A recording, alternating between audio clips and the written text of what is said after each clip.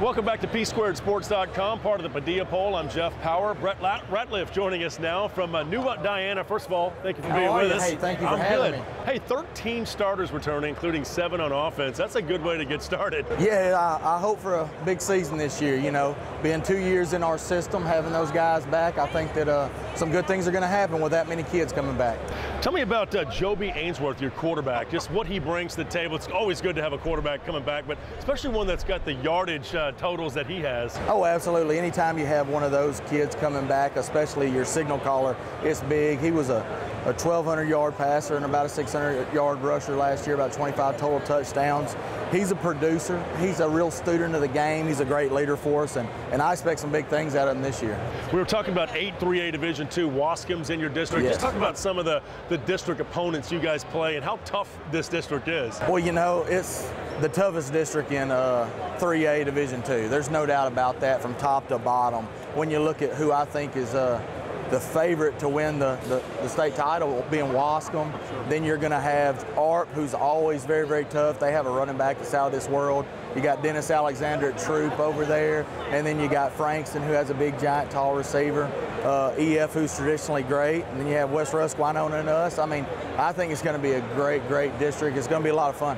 Tell me about getting ready for district play. Who's on that non-district schedule to prepare you for district play? Well, you know, as soon as I seen our district come out and I realignment set up and I got a chance to go talk with other coaches, I knew that I had to set up a pretty tough non-district schedule to kind of give us that measure and stick where we were going to be. Sure. So I ended up getting Jefferson, which is a traditionally very, very strong team. I got Garrison, who beat us in the first round of the playoffs last year on a 7-second field goal at the end of the game. You know, it was a heartbreaker. So, you know, I want a little bit of revenge there. Absolutely. So I called him and we worked that deal out. A little motivation. Yeah.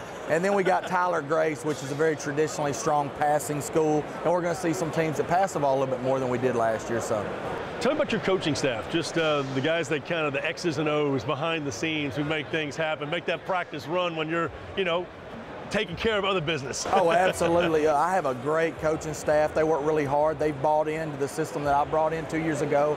My offensive coordinator, Brant Plaster, he's a real student of what my offensive philosophy is, and he's going to be great calling the plays for me this year. And then our defensive coordinator, he's just a bulldog. He's just that go-getter, that loud, fiery guy, you know. And in our 4-2-5 defense, he likes to stunt, bring a lot of pressure, and he's the fire of our team right there. So I have a great coaching staff. Could that maybe be your key? The defense is trying to keep you guys close and let your offense take over? It's going to have to be. I think that our offense right now is pretty well known to people in our district as being able to score points. I think that we're going to have to step up defensively and stop some people to win some games. Overall, as you get ready now, as the season's getting ready to start, you're here at the Texas High School Coaches Association exhibits here, get to see a lot of coaches.